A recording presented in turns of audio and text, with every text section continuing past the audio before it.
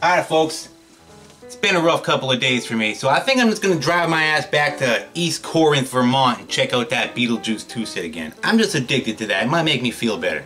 Go for that 2.5 hour drive, even though that is the boring part. But I'm doing it anyway, even though I'm pretty sure they're not gonna be doing anything because of that whole actors writers strike, but I'm doing it, so oh well. Let's take a look real quick. But yeah, in case you haven't heard, there's an actors and writers strike going on in Hollywood. Headed by none other than the nanny herself, Fran Drescher, who is also in Cadillac Man. She's the head of the SAG, Screen Actors Guild, and they want raises.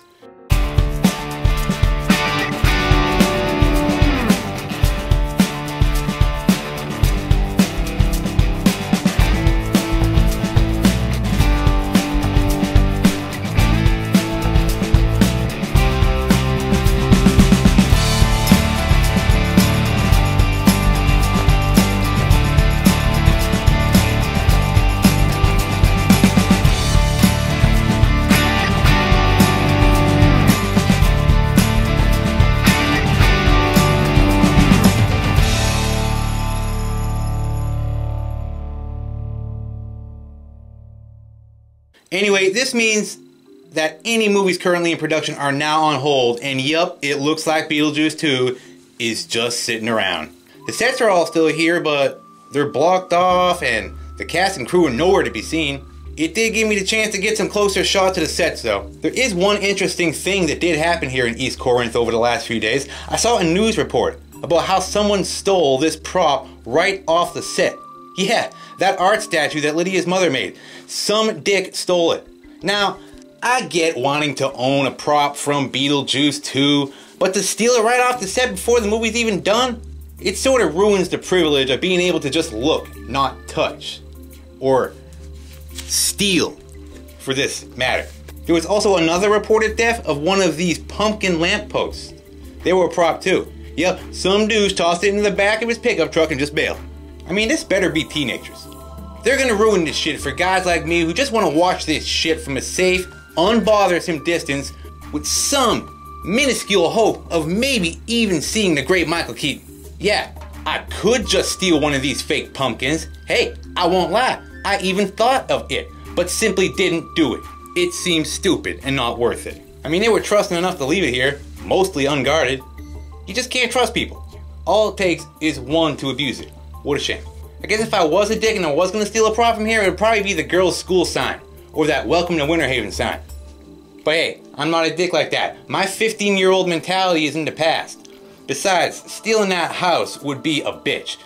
Not even sure how I would do it. Helicopter maybe? So with all these actors and writers on strike, and people stealing your props, Tim Burton must be stressing out about now. Sorry Tim Burton, people are just selfish. That's right, it's mine now. Hey Tim Burton, you ever want to see your statue alive again? You'll get me a part in Beetlejuice 2. Or how about just $1 million? I swear, I'll shoot this thing to pieces. Then how you gonna make Beetlejuice 2? Got 1 hour to get back to me. Actually, I think I'll keep the fucking thing. They can always make another one, right? Ship it back to the Vermont or whatever.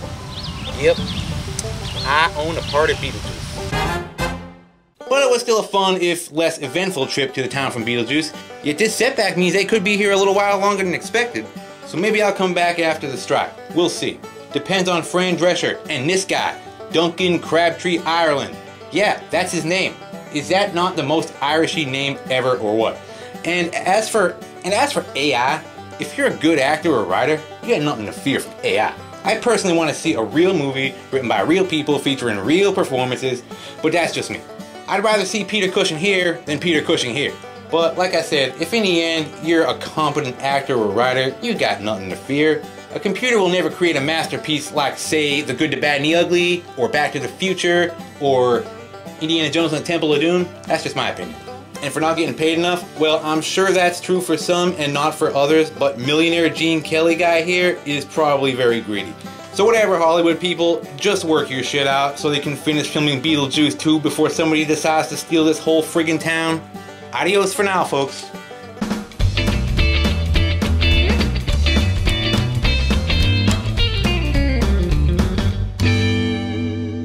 So you finally decided to cave in, huh, Tim Burton?